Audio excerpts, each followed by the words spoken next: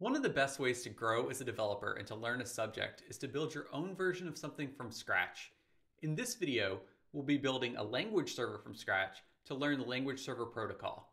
We'll start off with an empty TypeScript file with no dependencies, and we'll end up with a working language server, still with no dependencies.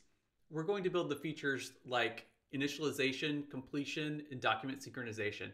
And we're going to be doing this all character by character, line by line. So fire up your text editor and come along with me on this journey. And at the end, we'll talk about how you can take your language server even further. We'll start by getting things set up in VS Code, but don't worry, this isn't VS Code only. You can happily follow along in whatever text editor you prefer. Just create an empty TypeScript project and then follow your editor's suggestions for connecting to its language server implementation. I'll have instructions for Neovim in the description. Visual Studio Code is the most popular editor out today. It's just one place where you can run a language server, but if you're following along at home, it's probably the editor you're using. If you're trying to wire up a language server in VS Code for the first time, it can be a little confusing. To make this easier, I've published a minimum viable VS Code language server extension repo. You can clone down this repo and have everything you need to create an extension in VS Code. It consists of extension code that will launch and coordinate communication with the language server process. You can bundle this all up and publish it in the VS Code marketplace.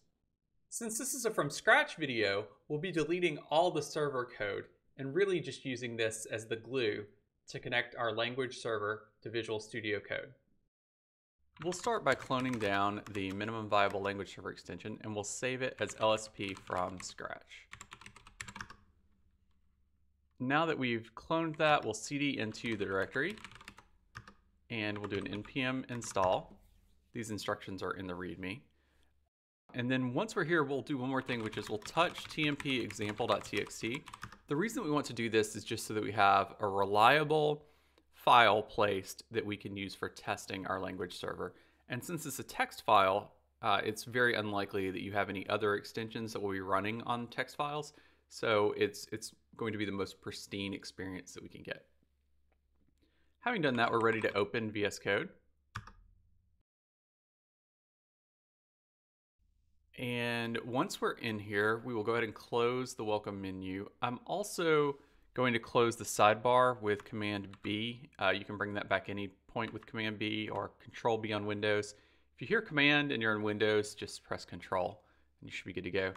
And what we're going to do is do Command P and open server.ts.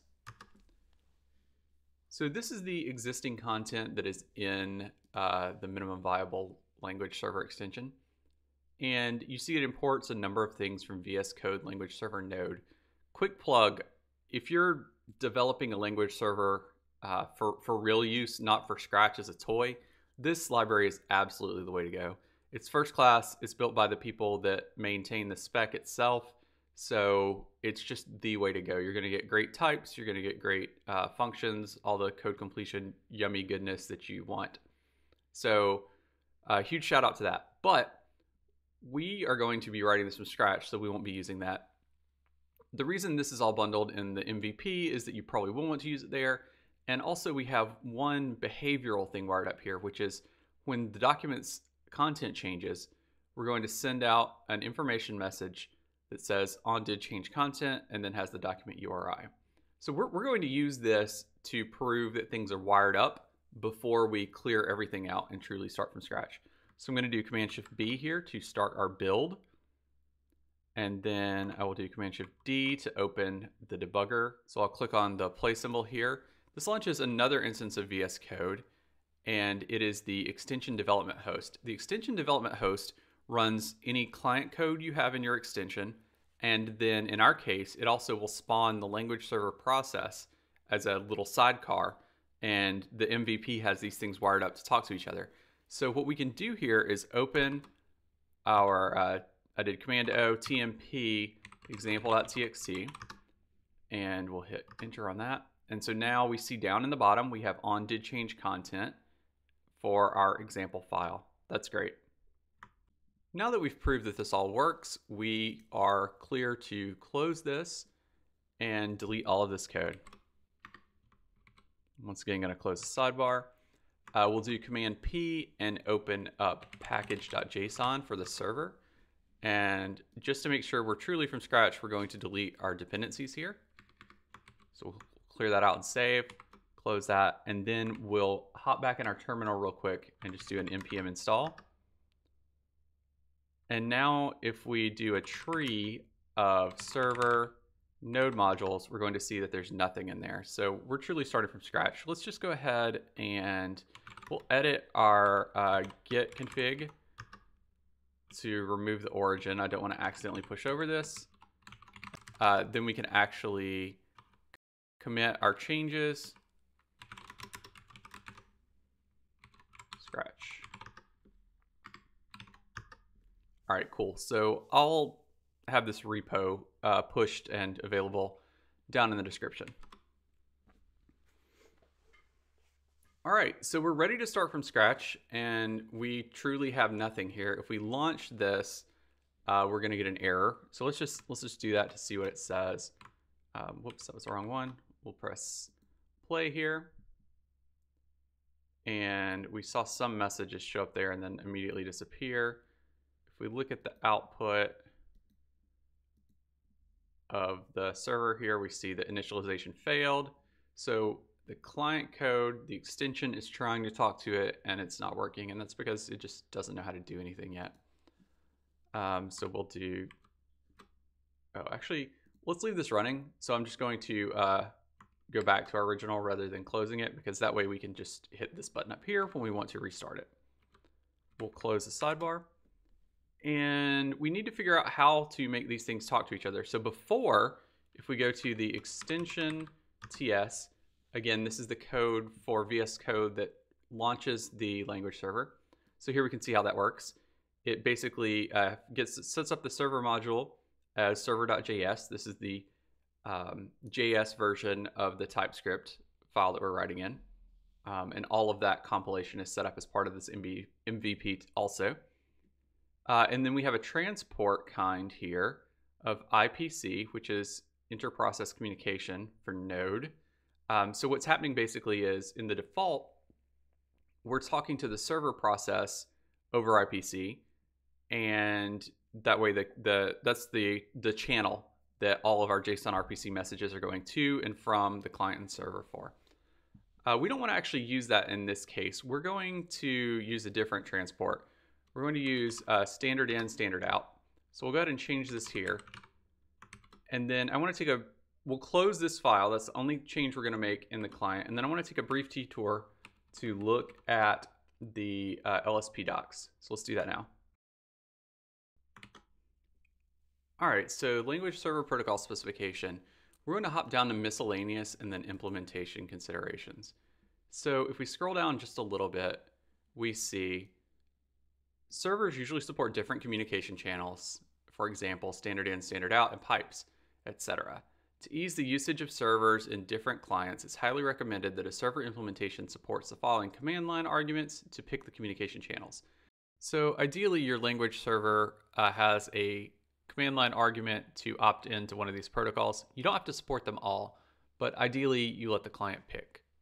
Because we're just building this from scratch and we don't want to overcomplicate things with the communication channels, we're just going to do standard in, standard out. The other nice thing about standard in, standard out is that it's easy to get running with Neovim and other clients. So we'll be using just standard in, standard out and ignoring the others. So the question then becomes, how do you speak standard in, standard out in Node? How do we do this in our TypeScript? And the answer is actually to use process.standardin.onData. As we can see here, we want to pass in a callback. We'll name the variable chunk, and we'll learn more about why in a bit. And so in here is where we could actually act on data coming in over standard in. Because we're talking over standard in and standard out, we could actually write using a console.log. You'll see in the explanation here that this prints to standard out with a new line. However, you're probably used to using console.log for debugging and communicating directly to a user. So we're going to actually use process.standardout.write. I find that this is just a clearer name just to keep in my head. I don't have to confuse it with logging. It's not logging, it's writing. we're speaking to the client. So you may be asking yourself, well, if we can't console.log, how are we going to have debugging information? Don't worry, we'll get to that right now. So since we're reading over standard in and we're writing over standard out, we can't use console.log. We need another approach. So we're going to make a new file and we're going to save it as source log.ts. And then in here, we will import star as fs from fs. We'll set up a log, which is fs.createWriteStream. We'll write that to tmp lsp.log. So by creating a write stream at the start of our app booting, this will make sure that the log content is empty when the app starts. We're going to append to it as the app goes, and then we'll shut it down when the app ends. And so what we'll do is we will say export default, and we're going to have a write function here. Write is going to take a message, which is either an object or unknown.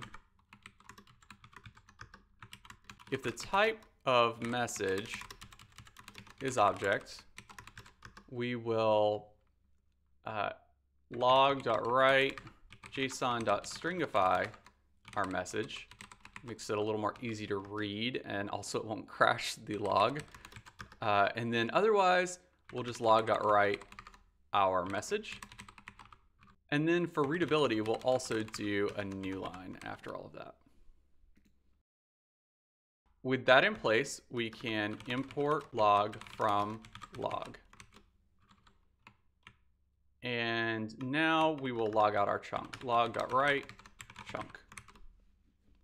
Okay, let's give this a spin and see if it works. So our file opened up over here, and we relaunched our extension host. So now we want to do Command O and open tmp lsp.log. Okay, so we have a buffer. That's not super great. Would have been nicer to get something useful here. So let's actually log out toString. We may want to rethink our logging approach later. Maybe we need a toString and then JSON parse things, but we'll think a little more about that. Let's restart. And now looking at the log, we have a JSON RPC message. Excellent. So it has a content length of 5,752.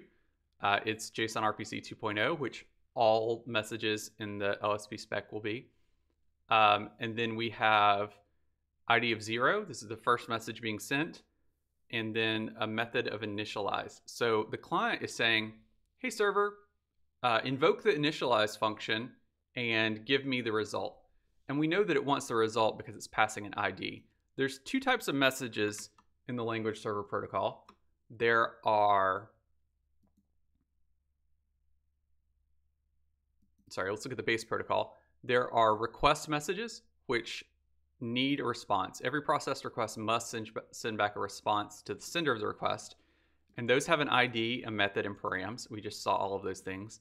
And then we have to send back a response message. There's also a notification message, which is the same as a request message, but it doesn't have an ID. So those are just like, hey, this thing happened. Don't need a reply from you, but this thing happened. You may want to act on this thing that happened, but you don't need to reply.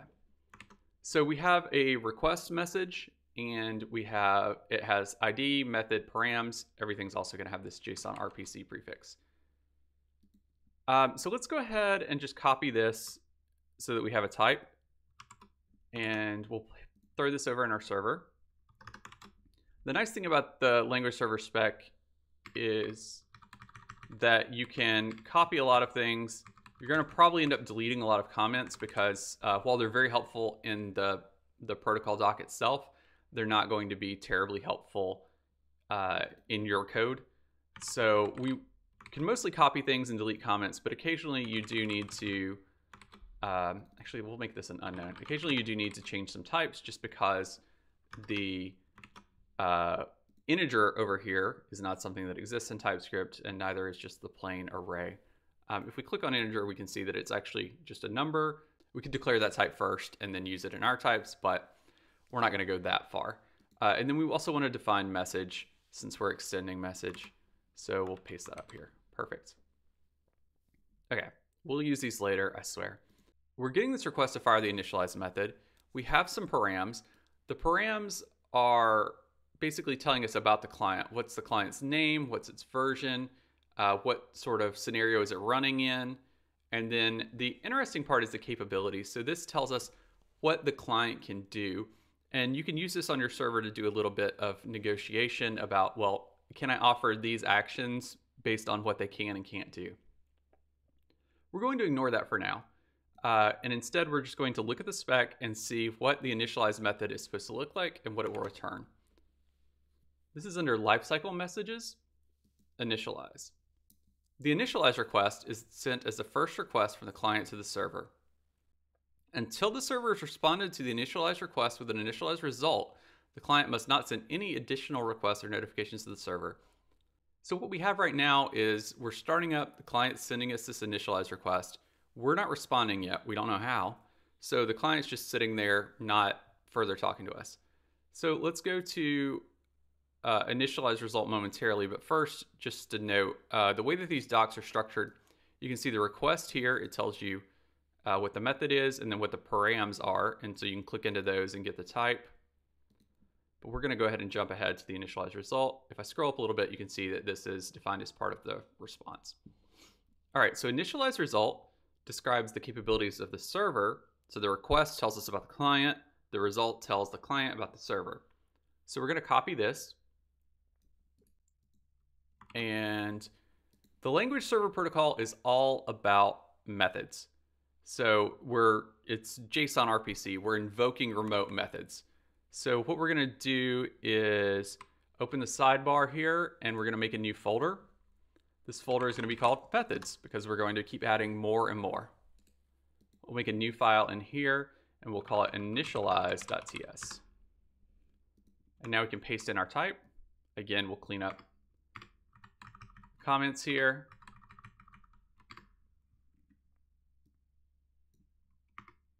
Okay, we don't really care about server capabilities yet, but we should at least know the shape of it. So server capabilities is an object. We can just give it a record for now.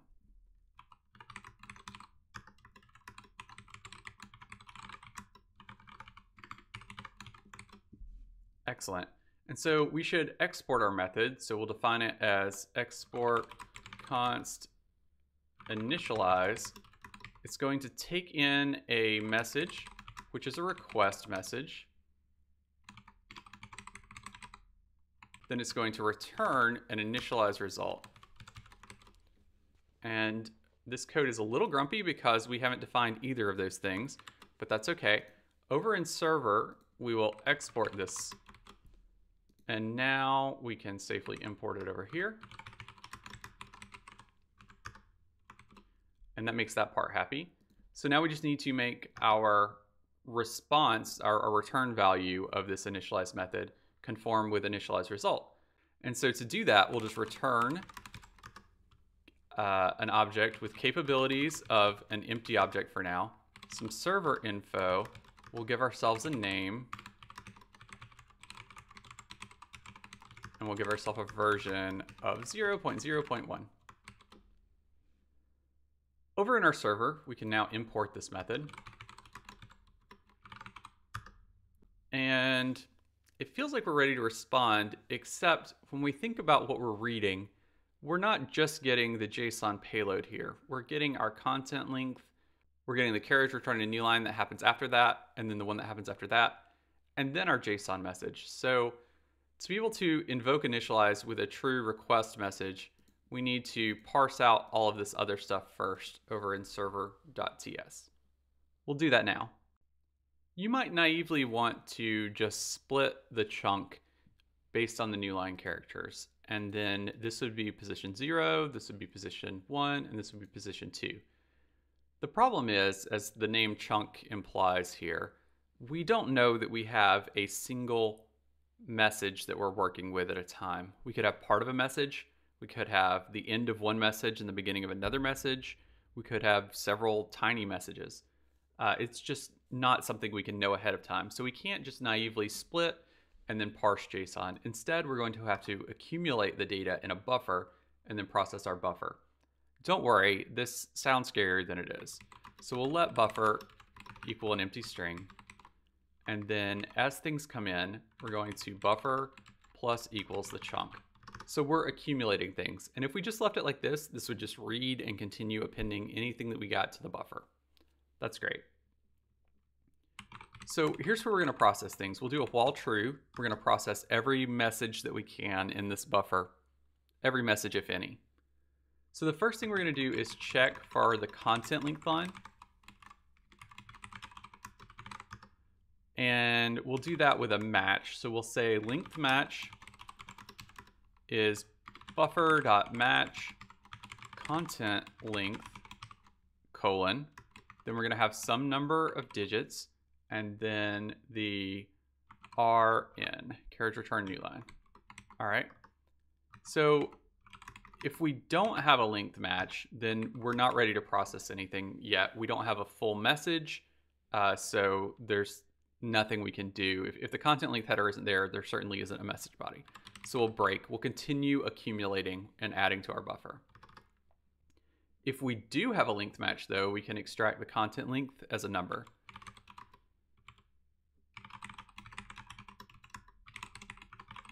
So this will be length match 1. The 0th place is the entire regex match. The 1 is our capture, the digits only, and we'll use base 10. And then we also know that the message actually starts after the carriage return new line, carriage return new line. So we'll say buffer.index of carriage return new line plus 4 to get past that content. So now we can check to see if we have an entire message because we know where it begins and how long it should be. So we'll continue unless the full message is in the buffer. So we'll say if buffer.length is less than message start plus the content length, we'll break. We'll continue reading. Awesome. So if we've gotten this far, we know that we have the full message in the buffer and we know the size of that. So we can extract the message. We'll start off just getting the raw message. This will be the string content. This is buffer.slice, message start, and then the ending will be message start plus plus content length. And then we can now parse this because we can feel confident that we have only the JSON object. So we'll say message is json.parse raw message. Whoops, raw message. And then we'll write something out to our log. So we'll do log.write. We'll give this ID of message.id and method of message.method. We won't care about the params for now. And so at this point, we could act on our message. So we'll do to do call method and respond.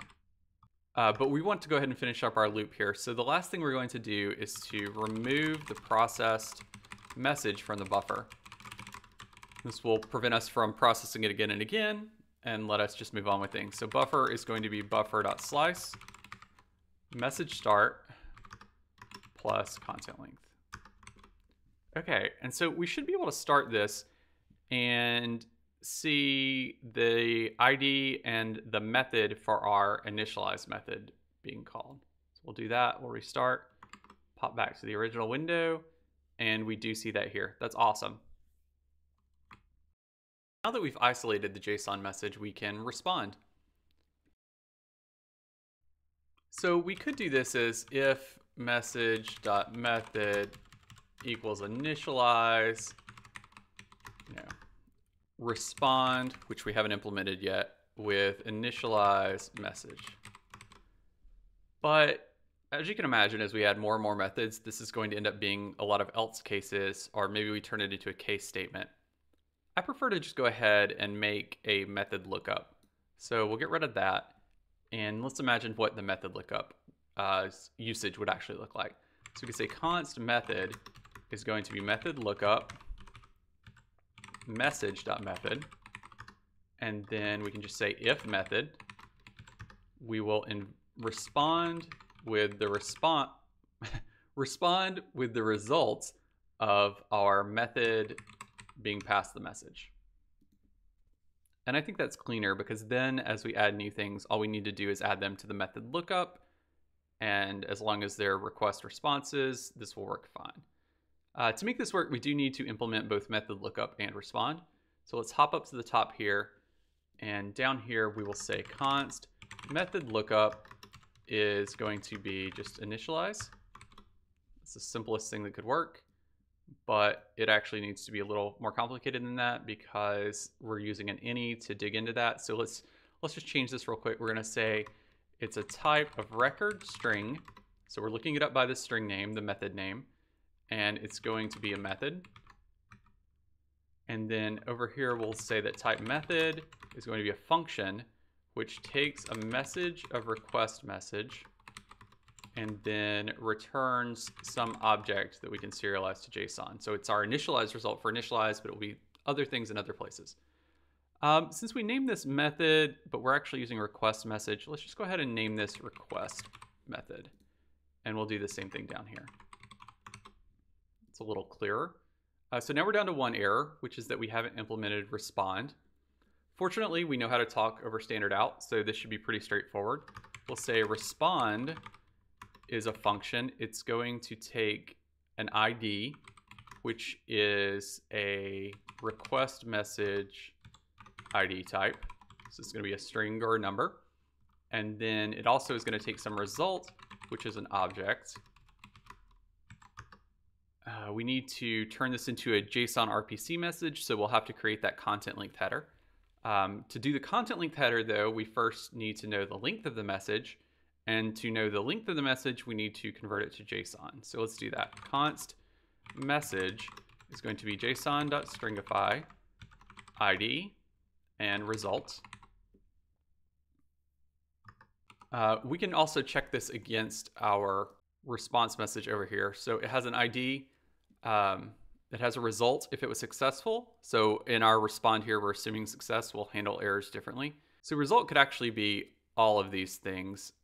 So let's just change our type to actually be an unknown here. So we'll hop back over to our editor and we will change this to be an unknown.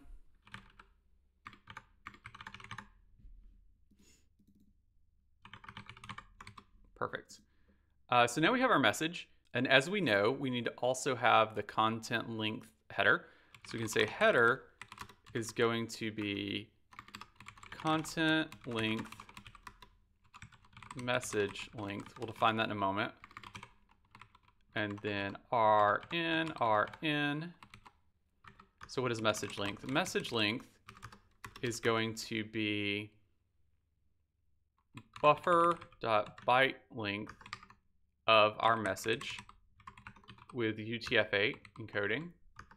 So now we can log.write our message, our header plus our message. And then we can process.standardout.write our header plus message. So now we should be working with a full loop here. We need to correct one thing, which is we know that respond is going to need the message.id. Now that's happy. So let's just talk about what we've done. We've built a buffer reader. We're reading on standard.in and accumulating our chunks into a buffer.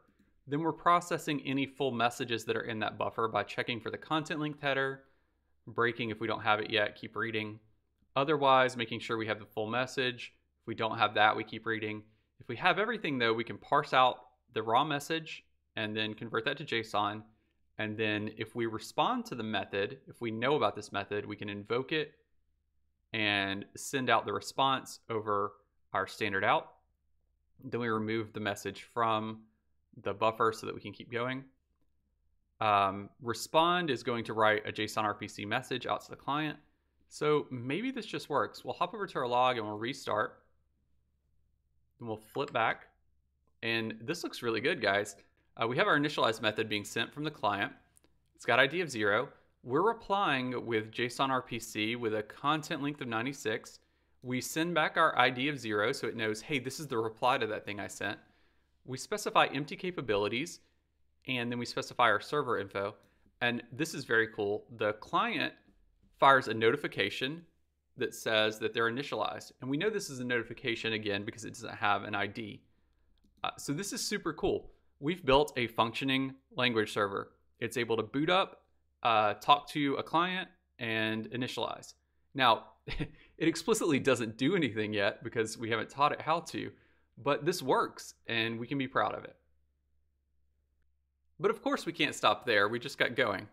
Let's add in some capabilities.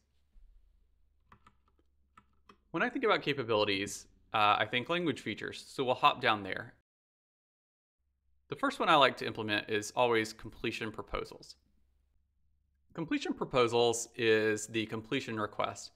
We know that since it's a request, that it is going to be sent to us with an ID and expects a response. You can also see this in this emoji, which is kind of like a U-turn. So it's coming to us and then we're sending something back. So this says the completion request is sent from the client to the server to compute completion items at a given cursor position. Completion items are presented in the IntelliSense user interface. So basically this gives you all the goodness of code completion. So like the user types less than B and you know, aha, I'm in HTML, I can suggest body. If we scroll down, we'll see that there's a lot going on here. There's client capabilities. We're going to ignore those for now. There's server capabilities, which are specified by the completion provider property. And it can specify completion options. All of these are optional. So to enable this, we can actually just specify completion provider as a blank object. So let's do that now. We'll hop over in our initialize, and under capabilities, we'll throw this in. And I can actually show you what this looks like immediately. So if we redo this, we'll hop over and look at our log. This is what we saw before, except we have the completion provider specified here. And of course, our content length got a little higher. But check this out. Once we start typing, we get a text document completion request. We also get a cancel request. I believe this is because we didn't respond in a timely manner. So it just went ahead and canceled that completion request. But the important thing is that we have this method to respond to. Let's learn a little bit more about that in the spec. We'll scroll down. Okay, so the request comes with some completion params. We'll worry about those later. And the response sends a completion item array or a completion list or null. If completion item array is provided, it's interpreted to be complete, so it's the same as incomplete, is incomplete false, and items. Okay, so it looks like completion list is our most flexible response type. So let's see what this is. It has an is incomplete field. Is incomplete indicates whether the list is or isn't complete. So if is incomplete is true, we're telling the client that it should keep sending us requests as it accumulates more characters that the user's typing, because we might be able to provide better results. If is incomplete is false, we're telling the client like, hey, what you've sent us so far that the user is typing is sufficient for us to give you exhaustive results, and sending us more characters that they type isn't going to help. You should just do all the filtering in memory on your end. So we'll grab this. Item defaults is optional. We'll skip it for now. And then the last part is the completion items. So let's copy those. So we'll make a new folder and file for our method. So in methods, we'll make a new folder called text document. And under text document, we will make our completion.ts. And in here, we can paste in our interface. So we'll do the part where we delete the things that we don't want.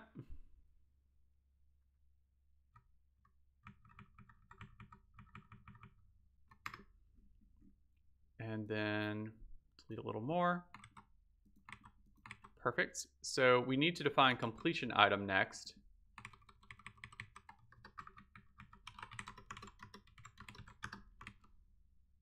completion item is a lot of optional fields and only one required field, which is label. Label is a string. So this is the label that shows up while the user's typing as the suggestion. And then assuming you don't provide any of these other options, it's also the text that gets inserted when they select that suggestion. So we'll just paste that in here. And now we can define our function. So we're going to export const completion. It's going to take a message that is type request message, and it's going to reply with a completion list. Oops, completion list. We'll hard code a response here for now, and it will be is incomplete, false, and we'll have some items. We'll do label of TypeScript, label of LSP, and then label of Lua, just so we have another L in there. Okay, we don't know what request message is, so let's import that.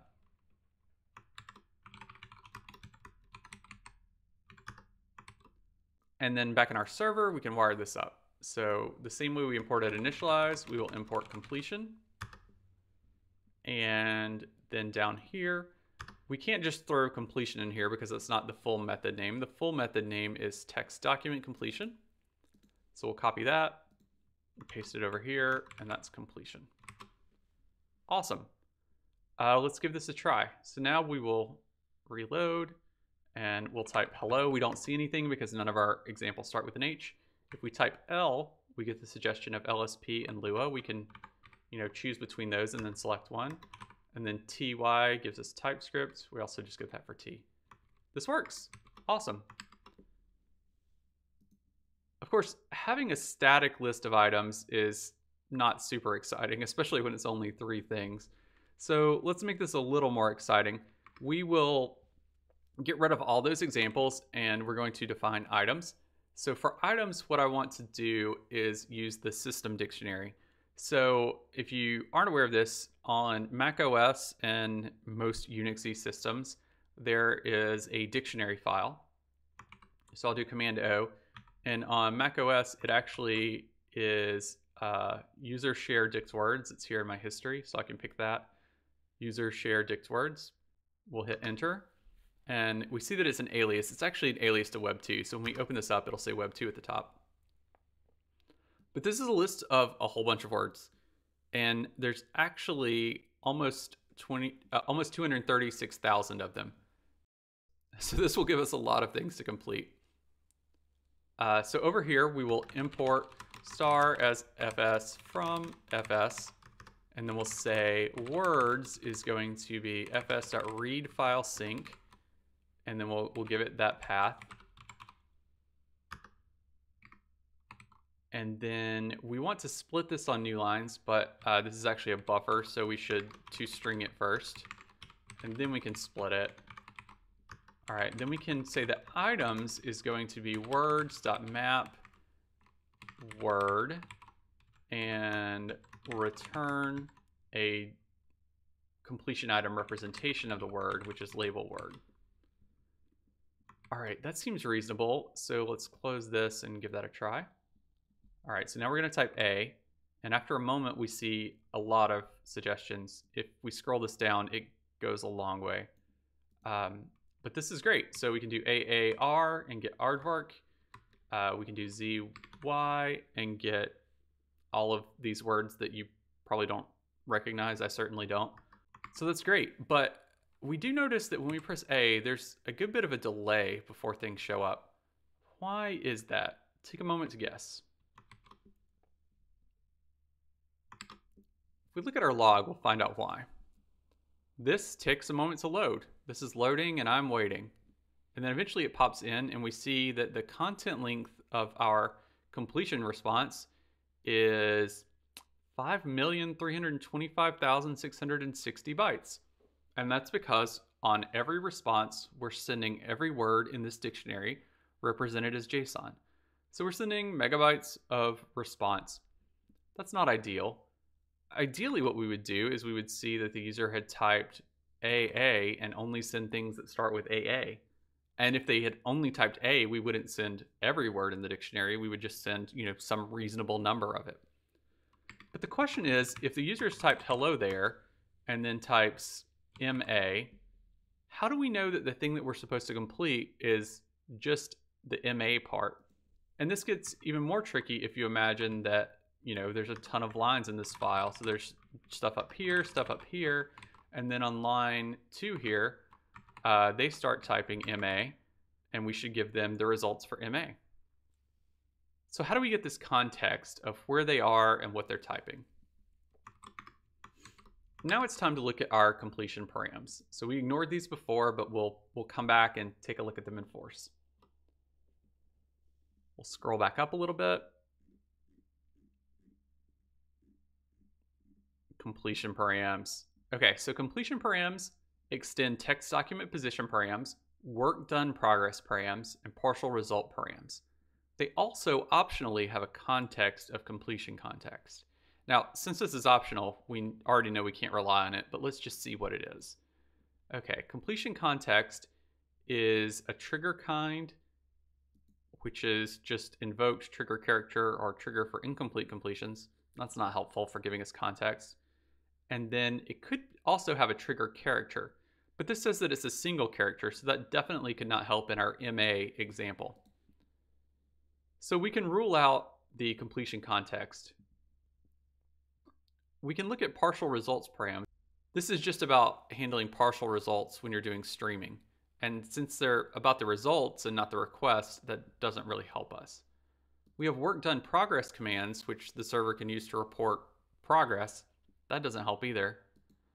So all we really have to work with is text document position params. Let's take a look at that. Text document position params has a representation of the text document, which is a text document identifier. That is a URI, which is just a string that represents the file path. So that'll give us the file's path on disk, but if the user hasn't saved the file, then we definitely can't read the content out of that file. So that's not going to get us where we need to go by itself. We also have the position. This tells us where we are in the document. It has a line and a character. It sure looks like we don't have enough information to figure out what the user is typing currently. We can know where they're typing, what file they're in, and what position they're at, thanks to these text document position params, but we don't know what they're typing, and that's a problem. And this is where another part of the language server protocol comes into play, which is document synchronization. Document synchronization is the client's ability to send notifications to the server that a text document changed, opened, closed, etc. And so we can use this information to keep an in-memory representation of the documents the user is working with, and then combine that with our position to figure out where they're at in the document. And from that, we can extract the word that's in progress. If that sounds confusing, don't worry. We'll break it down one part at a time. There's lots of good notifications here. We're going to work with text document did change. So did change text document notification comes across as text document did change and includes did change text document params. Let's take a look at those. So those include a versioned document identifier, but it also has the actual content changes. And the text document content change event we see is an event describing a change to the text document. If only a text is provided, it's considered to be the full content of the document. Okay, so it could be this, in which case there's like a range and it sort of represents the change that happened, or it could be this, which is the whole text of the document. We're going to go this route because that's just easier for us to handle in this example. So let's back up a little bit. In order for this to work, we need to see server capabilities. For server capabilities, we have a text document sync property, and then the property type needs to be specified as one of these two things. So we have a text document sync kind, which is none of 0, full of 1, or incremental of 2. So we can just say full as 1. Okay, so we'll add this to our initialize. We're going to copy that. hop over into initialize, and after our completion provider, we'll add this and say that it's 1. We want the full changes. And let's restart. And we'll do HELLO, and then look at our log. This is still going to lag for the moment. Yep, still processing. Okay. Now we can scroll to the bottom, and we should see we're not responding to this or logging out the params, but we did get the notification, which is great. So let's just temporarily change this to also log out the params. So we'll say params are message.params. Let's rerun this real quick.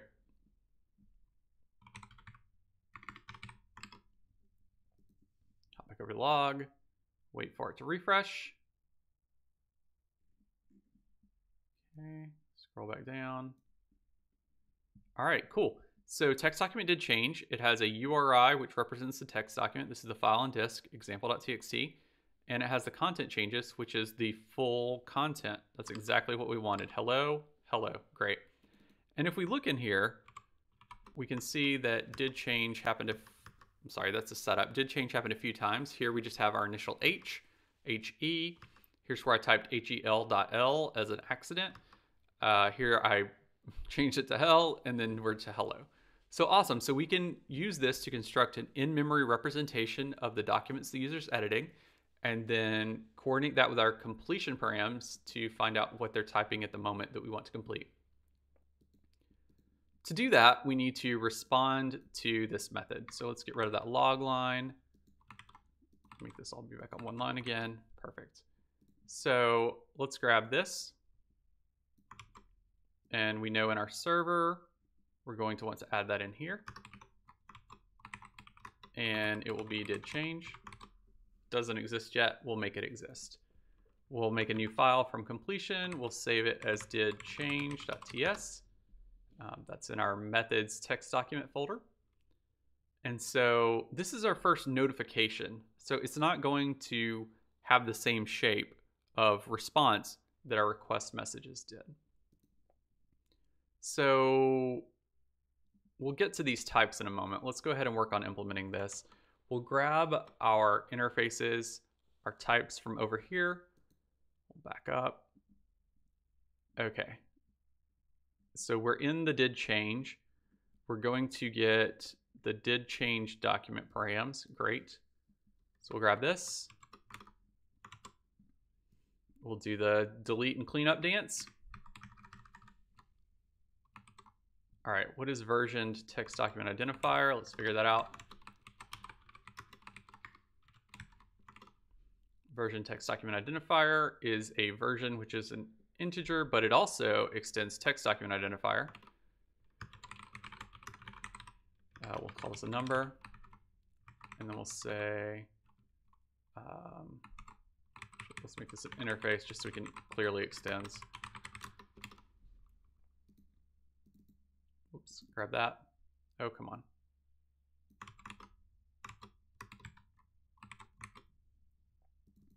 So interface, that is going to be document URI.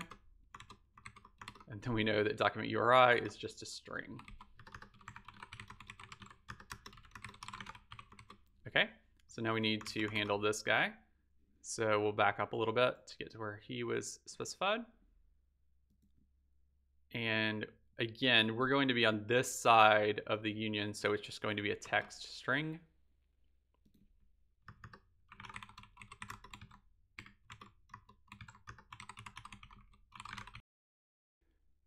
Excellent. So now we can implement our function. So we'll export const did change.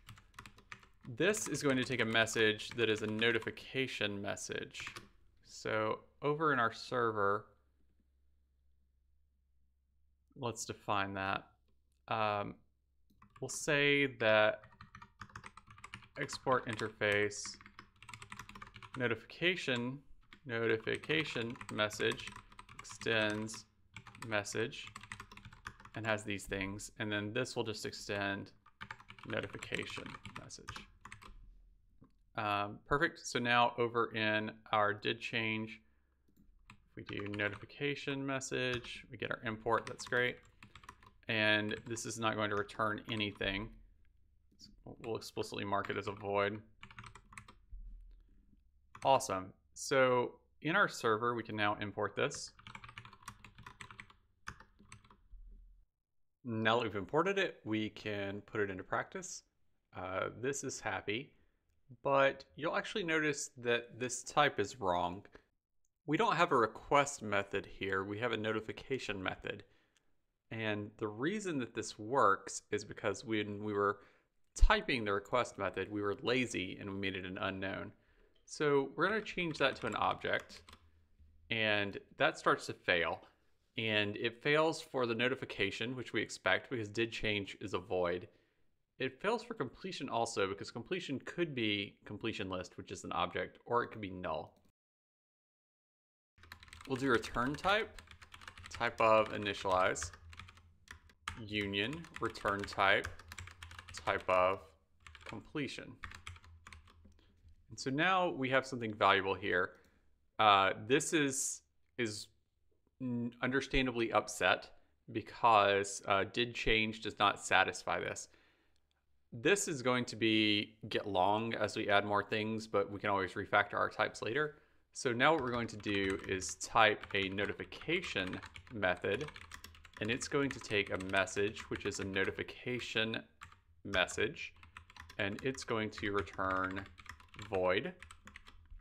It never returns anything. So now this can be a request method or a notification method.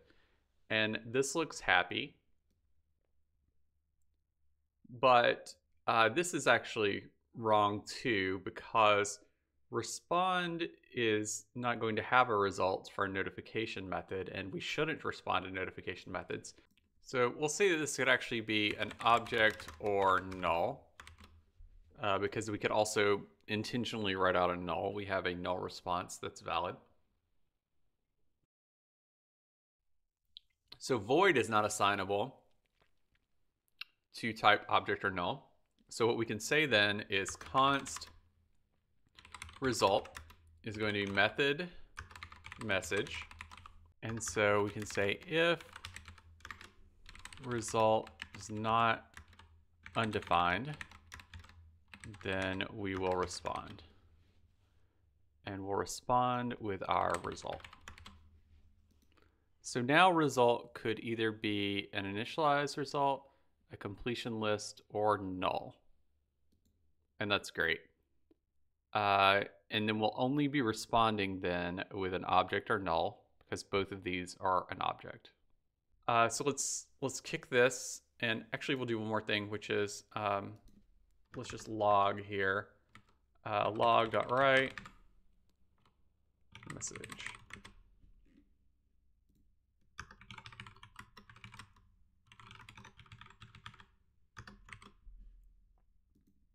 Kick it. Hello. This takes a moment.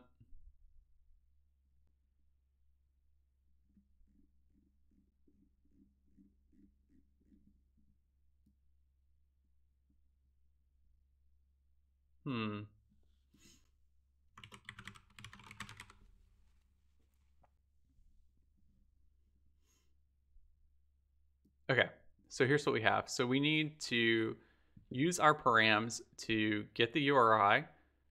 That's going to be the index for our in-memory documents, and then we'll store the text. So let's make a documents file. We'll make it in the same level as server.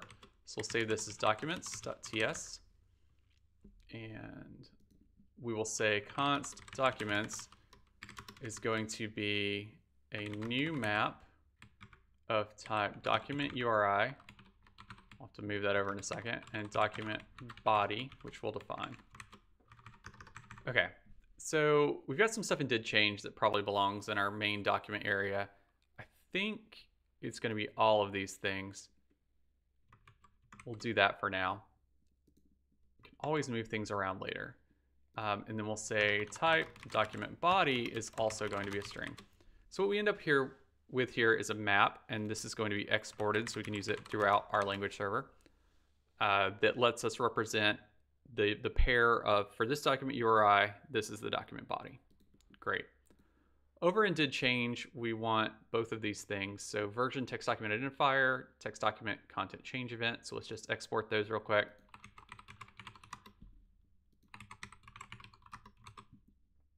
And then over here, we will import documents,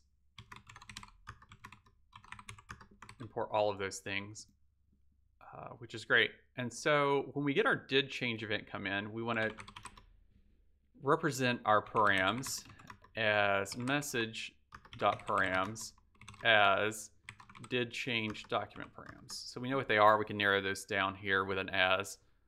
And then we'll do documents.set params.textdocument.uri to params.content-changes 0. It's a single item array dot text.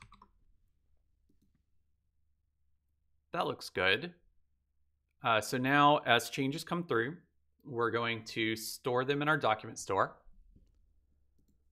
Over in completion, we can now consume this document store. And what we'll do here is we want to get our completion params. So effectively what we want to end up saying is const content is documents.get document URI, which we haven't parsed out yet. So let's figure out how to get document URI from our completion params. We'll hop over here. Perfect. So we'll hop back down in our sidebar to our language features, then our completion proposals, and now we can actually we'll skip over this and skip over that and get to our completion params. So again, completion params has a bunch of stuff we don't care about. What we really care about is that it extends this. So we're going to copy that and we'll paste it into our editor.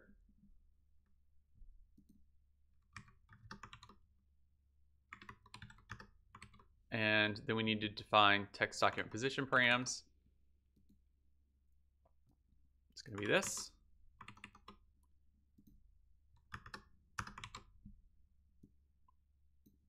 Oh, come on. You may have guessed by now that I don't normally use VS Code as my primary driver, and sometimes I get a little hung up on some of the UI. So text document identifier is the document URI. Have we already defined this one? Let's take a quick look over in documents. We did. Okay, so we can grab text document identifier from there, except that it's not exported. So let's do that real quick.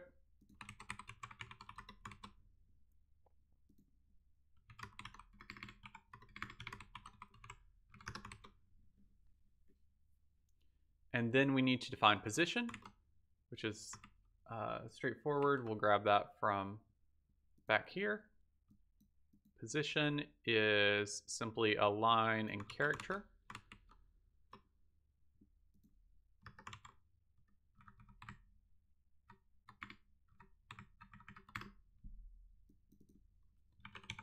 Change these to number and to number. Okay, so now what we can do is say const params is going to be message.params as completion params. And instead of document URI here, we can do params.textdocument.uri. And I don't really know what to do with this yet. So let's just do a log.write.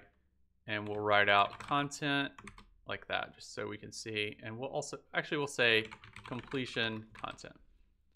Great, we just need to import log and we're off to the races. Import log from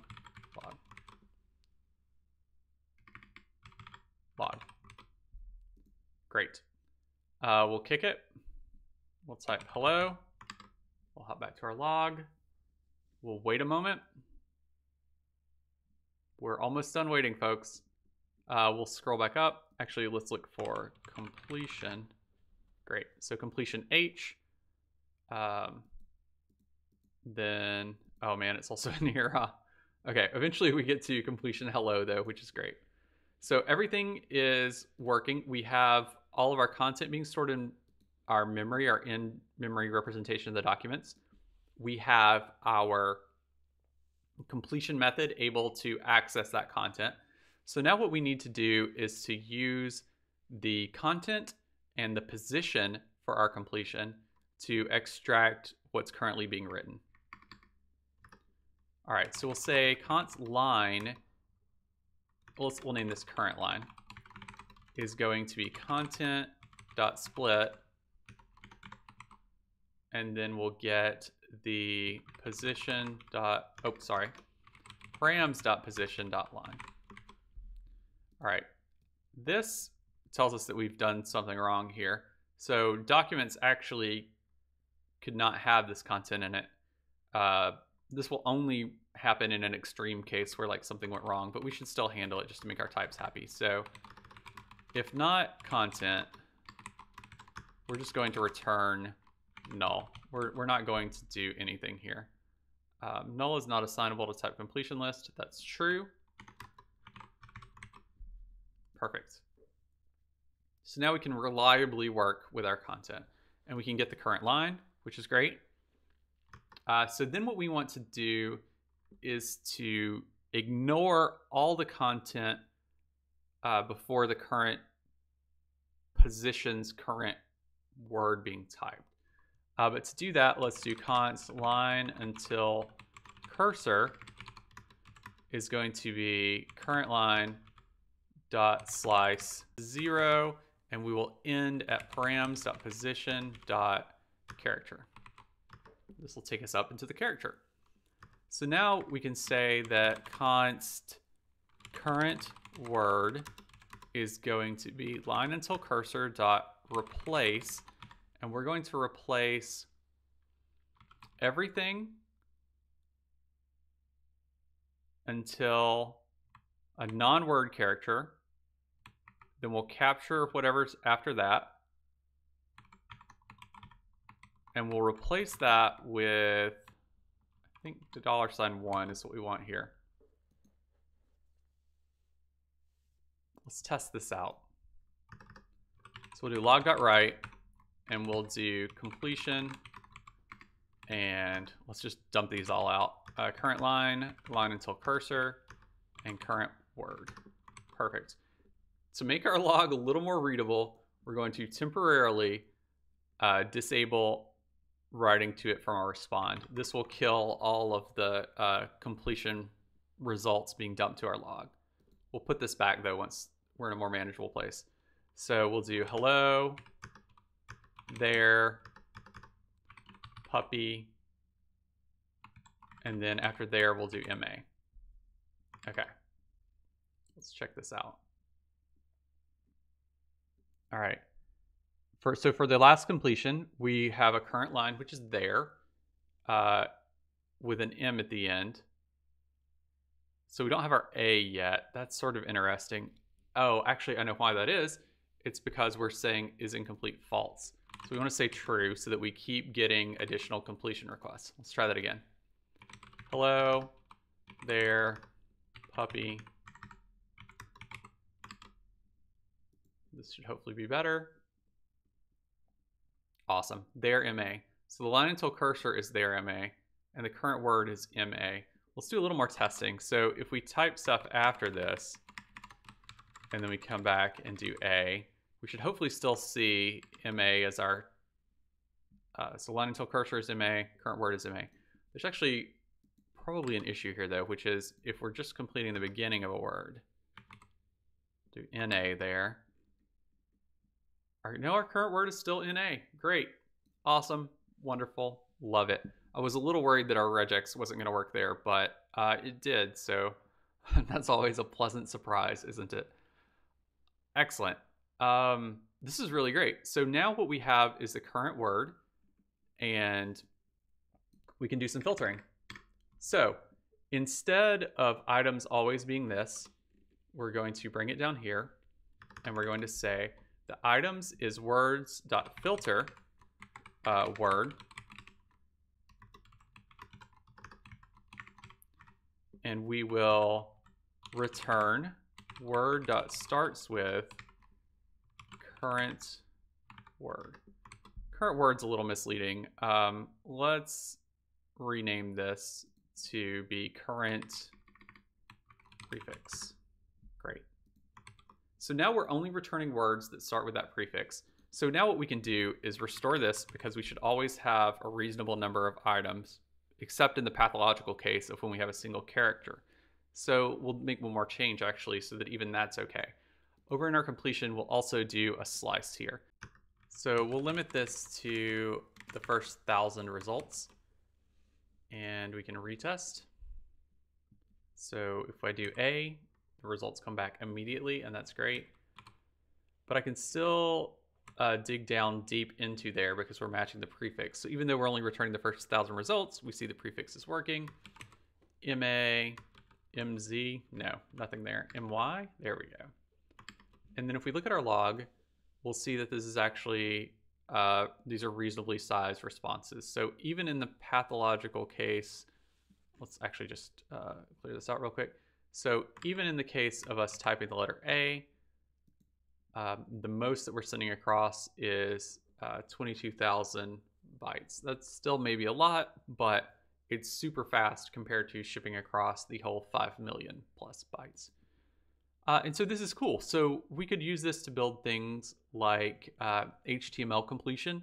We could filter so that if we have the less than symbol and then B, we know that we can complete it as body. Those sorts of things. There's a lot of cool stuff that you can do with completion, but we're going to stop here. I wanted to close out this video by giving a brief example of connecting to our language server from another client. Language servers are client agnostic, so we should be able to connect from any editor that supports a language server protocol. I'll connect from Neovim. So in Neovim, we're going to open our after ft plugin text.lua file. This is code that gets evaluated and run whenever a .txt file opens. So I'll paste in our config here to get our language server started. So Neovim will start this when you open a text file, or it will check to see if one's already running when you open a new text file. vim.lsp.start, and then we give it some config. We pass in the name of LSP from scratch. Our command is npx tsnode, and then the full path to our server.ts file. We're using tsnode just so we don't have to transpile things to JavaScript first. We can run the TypeScript directly. And then we tell it to use the normal Neovim language server capabilities. We're going to save this, and then we'll nvim tmp example.txt. And we can actually do LSP info here and see that we are attached to LSP from scratch. Awesome. So now if we start typing, we get our suggestions as we hoped. Excellent. We did it. Take a deep breath. We're done. We built a fully functional language server, and we have a stable core that we can build new functionality on. I'd like to continue this. It'd be cool to add hover support, code actions, those sorts of things. Maybe we could support CSV files. It'd be cool to do like some, have some code actions for math in there, or maybe we support some kind of web framework. I don't know. There's a lot of directions to go in. Another thought I have is building out some TDD tools so that you can do black box testing on both this and other language servers. Anyway, if you're interested in this sort of thing, give me a like, hit the subscribe button, and let me know in the comments what you'd like to see. Until next time.